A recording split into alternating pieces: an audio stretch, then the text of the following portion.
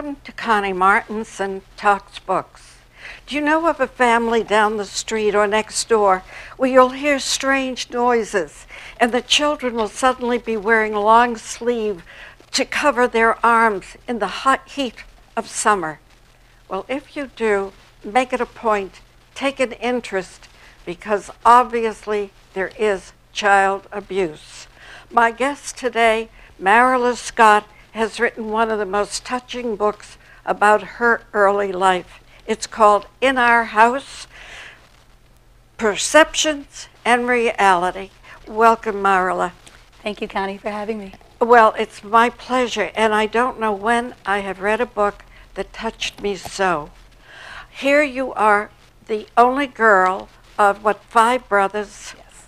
Your father is a very substantial, important man, as a black man in a company that doesn't usually hire.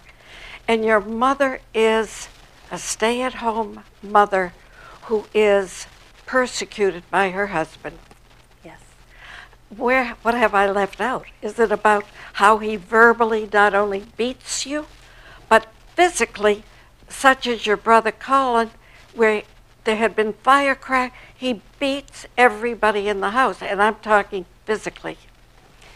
Yes, with the exception of the 2 youngest children, because they were so young.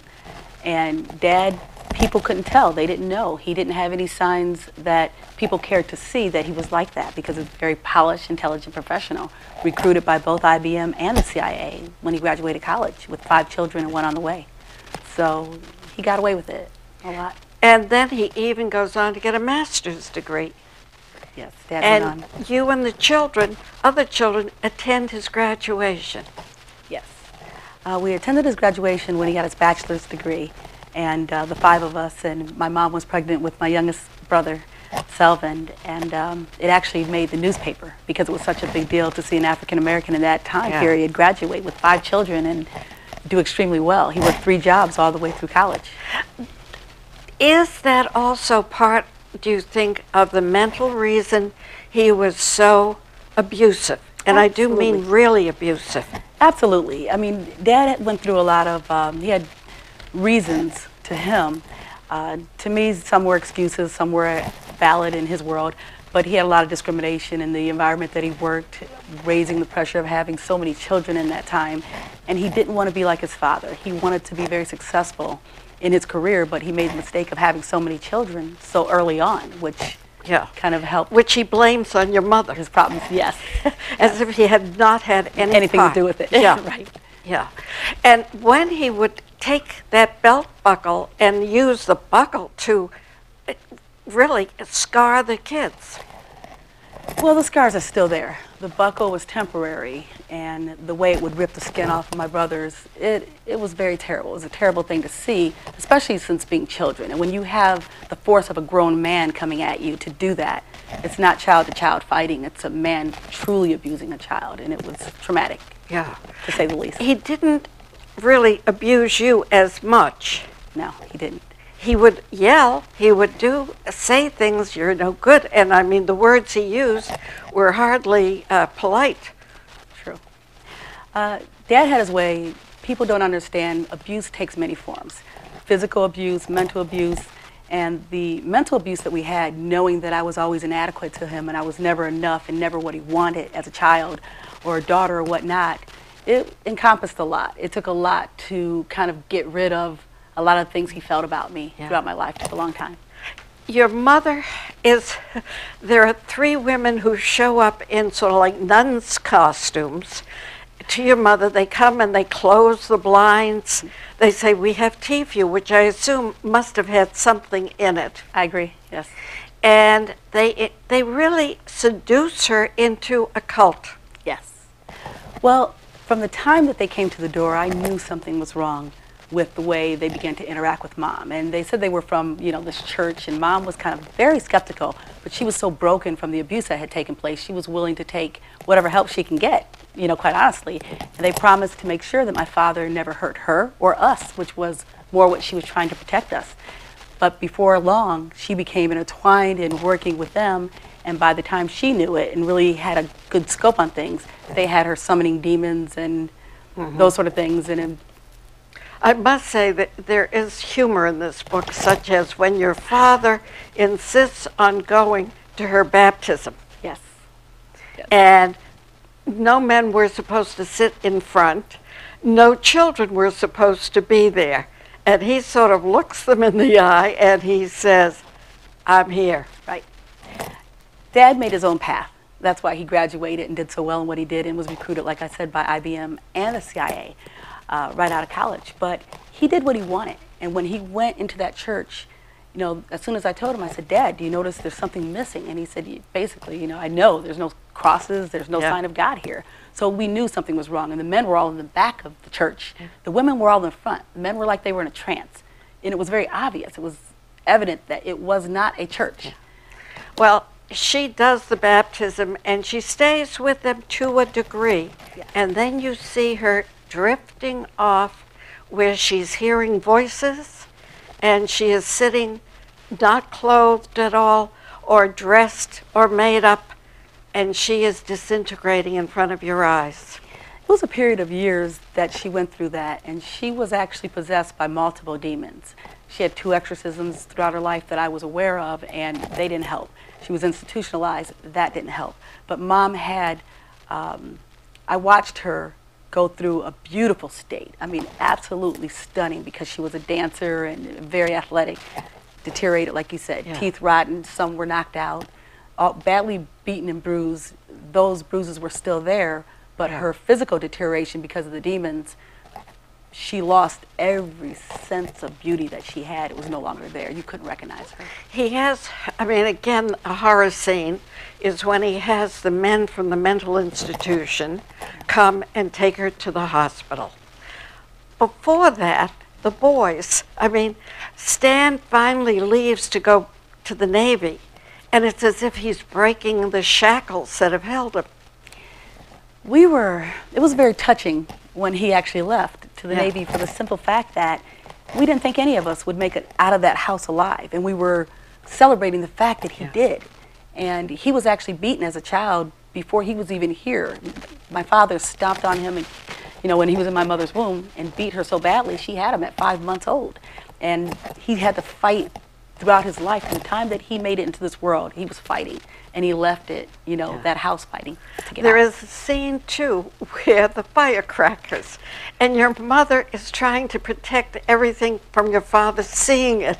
And Colin's face was burnt, the hair was gone, and he's got a cap on, and your father says, in essence, what the hell is going on here? Exactly.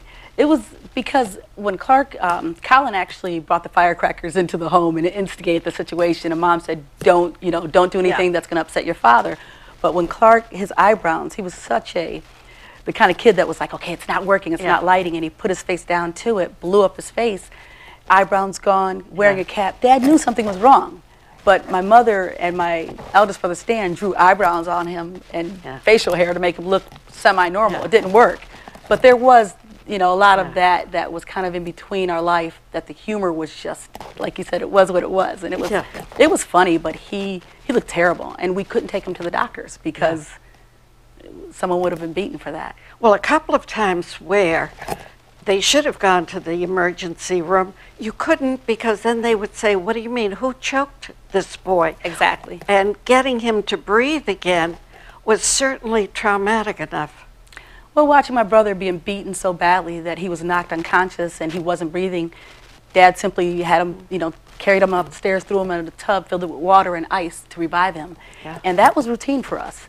It was so hard to watch that, because it was like watching your brother die and you can't say anything and you can't help him. Watching them being beaten, you can't say anything. And the marks that they had on them were overwhelmingly just the sickest form of abuse that you could see.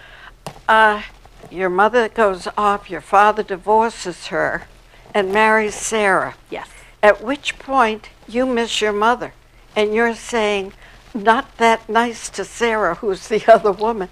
And your father takes it out on you. He throws you against the wall, he hits you, and he throws you down the stairs to the basement and says, that's where you're going to live from here on in. You don't come out except for 10 minutes a day. I mean, The Nazis didn't do as bad.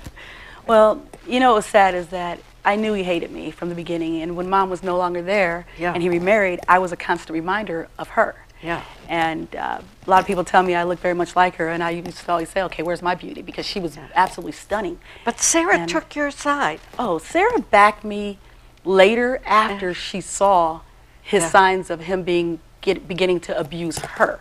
Yeah. But when I first told her, she said, oh, he wouldn't do this. This isn't the kind of man I married. And she went and told him. Yeah. And because I was trying to help her and say, look, you know, do you even know what happened to my mother? He beat me for it in a way that it will never, ever, ever be forgotten. How did you break out? You were running track. He didn't want you to do it, but once you did it, oh, ho, ho, I'm so proud of my daughter, Well, that was Dad. Anything outside of the home that made him look good, he would gravitate to. But inside the home, that was a perception versus our reality. And when I ran track, that was an escape for me because I felt like I was running. It gave me a release. And being in that home with an abusive father, a possessed mother, all the abuse that we had to deal, my brothers being abused terribly, as well as myself in several situations, I had to find something that was a healthy outlet, and that was it. Your brothers, where are they now? Oh, my brothers are scattered all over the country, basically. One in California, a couple in New York, and my brother, one is a detective in Ohio. So, do they keep in touch? Yes, we do. And your father has passed on? Yes, yeah, he did pass on. It was traumatic in a lot of ways because there were a lot of unresolved emotions with that. And sometimes you can settle some areas, and he did tell me that he was sorry that he kept me in the room with my mother. He should have never done that. But to me, I always felt it was more like a psychological study for him because he was so intelligent. I think he wanted to see if what happened to my mother would happen to me. Oh, come on. That's a big rationalization for him. Oh, yeah. Yeah. That's what he would say, and I could never accept that. How much analysis or help have you had? Well, a lot of my help came through the way of writing this memoir because I needed to get it out, and I wanted people to understand my mother's life wasn't in vain. These things happen behind closed doors all the time, and it kind of helped me get a lot of emotions, unresolved issues, and analyze things as I grew older. So it took years, over 13 years I began writing it. Oh. And I started right out of high school so I can have the memories fresh. Well, I thank you because I hope people will read it and take a look around them at what's going on and do something. Don't just sit there. Right. Well, we all have a choice to make, and we can, you know, have to forgive. I had to forgive my father for what happened in order to be able to be in the state that I am now. And when you let go of a lot of pain in a childhood like that, which most people can't understand how you can, it helps you better able to live. I can understand, but I have to say it had to be very painful writing it. Oh, it was being in that room again. It was like living my life all over again, which took so long to write because it was very emotionally jarring, where you can't, when you think of your mother talking to demons and you hear those voices and you're writing that down and trying to separate it. And you're a child sharing a room. Yes. Yes. Being in that room, no one can imagine that, but when people read the book and they see that aspect of my life, they wonder how I got to where I am now. And it takes a lot of forgiving and a journey that you have to go on. How many children do you have now? I have my son who is here and my daughter who is actually in college studying psychology, and I tease her that she'll never be able to fix me after the childhood, but yeah. That's great, because they do write an afterword for you. Will you autograph my book? Thank you. Thank you. Thank you. And we'll be back after a short pause with Allison Wynne Scott, author of The Song Remains the Same.